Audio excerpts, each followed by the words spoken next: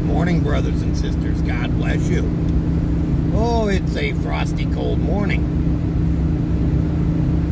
I passed out last night when I got home. I wasn't feeling good. I crashed out hard. My body said, nope, you're going to bed. And I slept. Rest is good. It allows you to replenish and re-energize. So does prayer. It re-energizes your soul. When we see things for what they really are,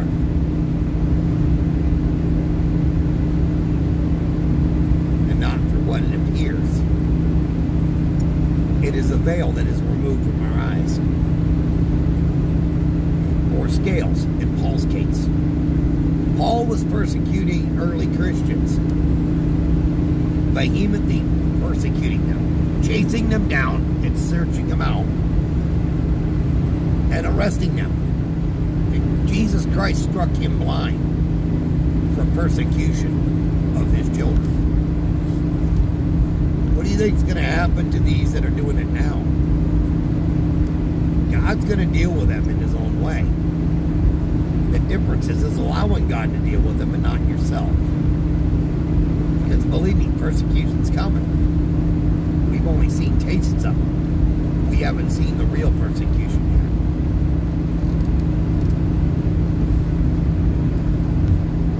yet. Because we are offensive to the world.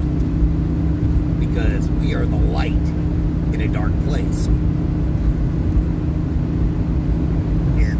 The darker this place becomes, the more brighter our light is going to shine. Do not be afraid to be the light in a dark place. Do not be afraid to live a glorious life in Christ. Not perfect, but glorious. When things go good, when things go bad, we praise God. When we have brothers and sisters who are battling issues, medically, physical, financial, we are to lift them up to God. If we can't physically help, try to help, find them help. Not ignore their needs. That's the problem. Too many people ignore their brothers and sisters' needs because they're too focused on their own issues and their own life. Greater love hath no man than this, except that he lay down his life for his fellow man. Those are Jesus' words, guys. Not mine. When we understand that our love should not be directed at ourselves first, but others first, and Christ first and foremost, things change in our heart. And we become better and more open for Christ's missions. God sees it. Not as an attaboy for yourself, but God sees it as, look at what you've done to this man. This is what my creation is doing. I am grateful that you did this. Because if we don't, then we're just destroying the witness. We're destroying more than the witness. We're destroying a blessing that's being held for a season. How are we going to unlock the blessings for others if we don't take action? God wants to pour out blessings to show his love.